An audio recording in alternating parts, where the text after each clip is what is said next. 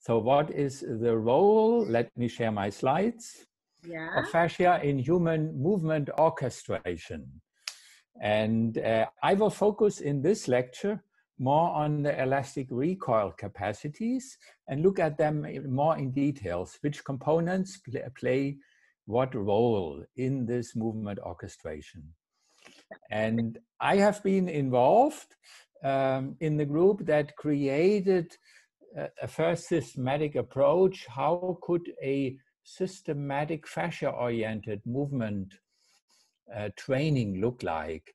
And to my knowledge, that was for the first time happening after the 2009 Congress, where Yasuo Kawakami, shown here on the right, showed us his ultrasound videos from living people. And that basically changed a lot of insights.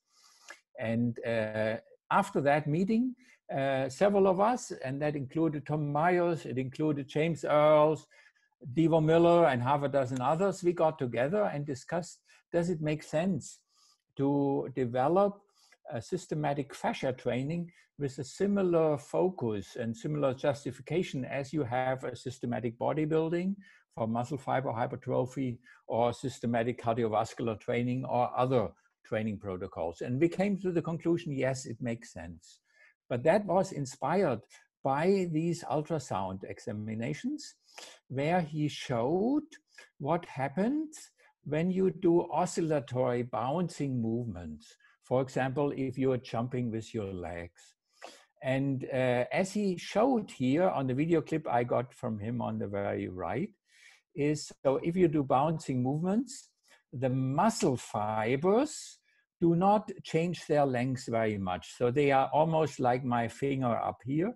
It is keeping almost the same position, but the collagenous fibers are doing a lot of length changes. And that was revealed here by ultrasound video clips from people who are doing jumping movements, in which the sarcomeres here, the muscle fiber units, do not change their length very much, but the aponeurosis, the continuation of the Achilles tendon, has a much longer elongation, as is shown here.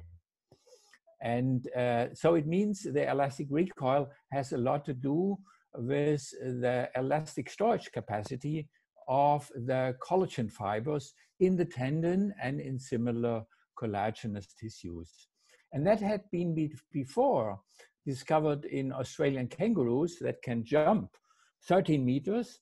And when they wanted to understand how they do that, they of course looked first at the muscle fibers, whether they have more fast twitch muscle fibers, or maybe they have a unique kind of muscle fibers that can contract more rapidly, but that was not the explanation. But when they looked at the Achilles tendon, they found exactly that high storage capacity that we had described. And later they also found it in gazelles and in horses, and then in Homo sapiens.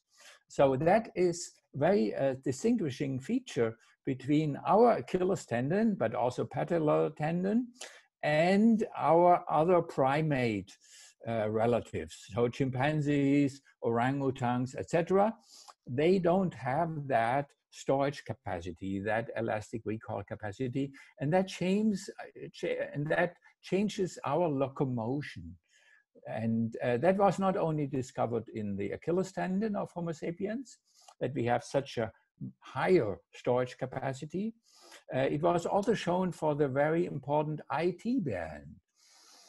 Our IT band, compared with the chimpanzees, they don't have an IT band, but a similar structure, has a much higher storage capacity for kinetic energy. Storage capacity you measure, for example, if I have several balls and I let them drop on the ground, the ball that recovers to the original height, or almost to the original height, has a higher storage capacity, not for temperature, but for kinetic energy.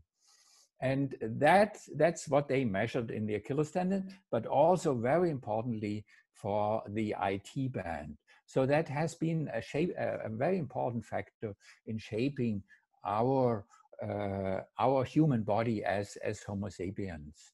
But in order to activate that storage capacity, you apparently need to have fascia highly developed as a proprioceptive sensory organ.